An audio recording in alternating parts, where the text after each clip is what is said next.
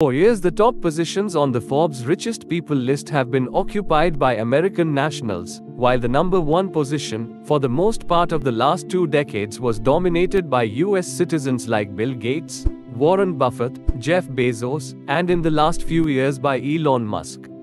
Only once a non-American, Carlos Slim, was able to disturb this sequence for a notable period of time. However, now we have a new non-U.S. citizen sitting on top of the Forbes billionaires list, and his name is Bernard Arnault. The name might sound uncommon, but the companies he owns are among the most famous brands in the world. Fendi, Givenchy, Christian Dior, Sephora, Bulgari, Tiffany & Co., and the list just goes on. Bernard Arnault basically owns half of LVMH Moet Hennessy Louis Vuitton, a French holding multinational company that deals in luxury goods. As expected, LVMH is the most dominant player in the luxury brands race and could even be considered as a monopoly. The total 2021 revenue of LVMH was 64.2 billion euros, and half of it goes to Bernard Arnault since he owns 48% of the luxury brands empire. Let's learn who Bernard Arnault is and his journey to becoming the richest person in the world. Bernard Arnault was born on 5 March 1949 in Roubaix, France. His father was the owner of a construction firm Ferret Savinal, and after graduating with an engineering degree in 1971, Bernard took control of his father's firm. After taking over completely, Bernard decided to shift the company's focus toward the real estate and changed the company's name to Ferinal Inc. A few years later, Bernard and Antoine Bernheim, who was managing partner at a French bank, came together to purchase a textile company. They together raised $80 million, out of which $15 million was Bernard's personal money, and they completed the purchase of this company. This purchase didn't make sense to many of their associates, as the company was already bankrupt and also owned a rather lesser-known fashion house, Christian Dior. Bernard and his partner were able to get the company back on its feet, and soon Bernard was a respected businessman in the luxury brands fraternity.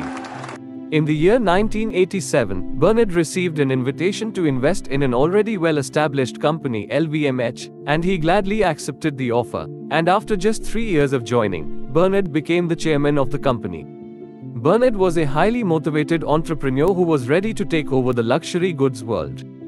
The company LVMH started acquiring other fashion houses like Christian Lacroix, Givenchy, and Kenzo. Instead of just buying fashion houses, Bernard also started acquiring leather goods companies like Celine, Berluti, and also made the purchase of Sephora, which is a beauty retailer. In order to make his brand stand out among others, Bernard never hesitated to make considerable changes, whether it was hiring fashion designers from the UK or even removing himself from Givenchy and handing it over to someone else to run.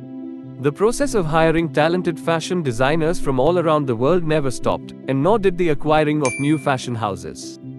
Because of his contributions to the world of fashion, Bernard Arnault was given the title of Pope of Fashion by Women's Wear Daily, a journal that is considered as the Bible of fashion. On December 12, 2022, Forbes announced that Bernard Arnault had grabbed the title of the richest man in the world, with a staggering net worth of $186.3 billion, making him 300 million richer than Jeff Bezos, whose net worth is $186 billion, and Elon Musk, whose worth is $147 billion.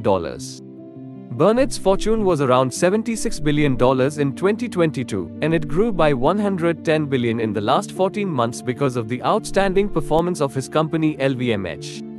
On the other hand, the current year hasn't been the best for Elon Musk financially. Since January, Musk has seen his net worth tremble by almost $100 billion because of Tesla's stock price fall.